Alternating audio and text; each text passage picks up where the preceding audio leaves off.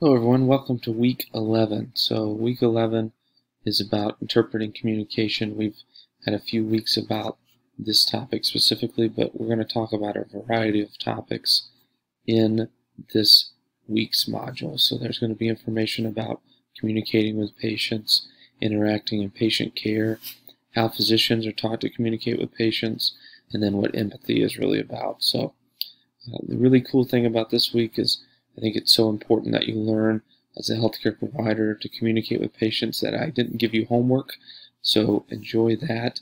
However, that doesn't mean you don't pay attention to the chapter. Read chapter 5, of course. Do the research that it's needed in regards to your material, and then also watch the videos. I think they're very important, and you're going to get a lot out of them.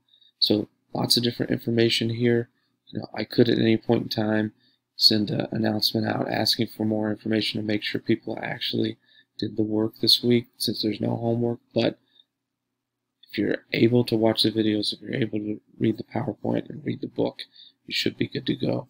Make sure if you have any questions you reach out. And I look forward to next week's material with you. And remember, we're getting close to the end of the semester. We only got a month or so, so be taking notes and be ready for that final exam when it comes. Thanks so much.